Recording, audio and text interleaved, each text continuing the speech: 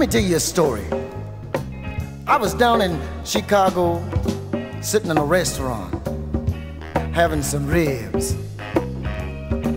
Well, along came this dude about 5'6" and 110 pounds.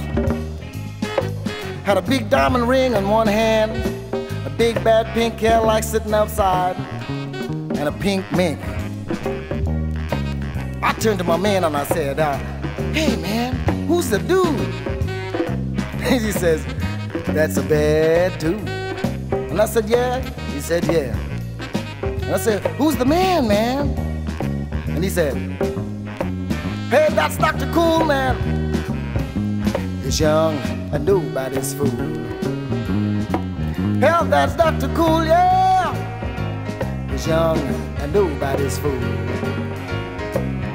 He's the only guy I know who could walk down the street with a whole bag of sweets and nobody knows.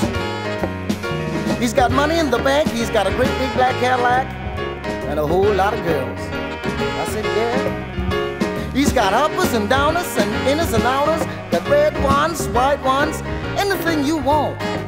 He's got coke, H, grass if you wanted to. I said, yeah. He said, yeah. Well, to make a long story short, that night the Federals came to take him away. They fired their guns, he fired right back, and they had one hell of a fight. He was shot 5 times, he jumped from a 10-story building, landed on the ground, and he was gone. I mean, the dude disappeared, man, like vanished. And I said, yeah. Well, anyway, I was down in New York, walking down on Broadway, when all of a sudden here comes a dude in a big pink Cadillac with a pink mink and that bad diamond on his hand. So my man turned to me and he said, hey brother, who's the dude? And I said, yeah, that's Dr. Cool, man. He said, yeah. And I said, yeah, that's Dr. Cool. Hey, that's Dr. Cool. He's young and nobody's fool. Hell man, that's Dr. Cool. He's young and nobody's fool.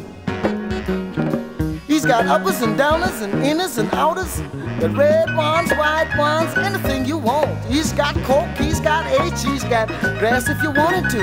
And he said, yeah, and I said, yeah. I said, he's the only guy I know who could walk down the street with a whole bag of sweets and nobody knows.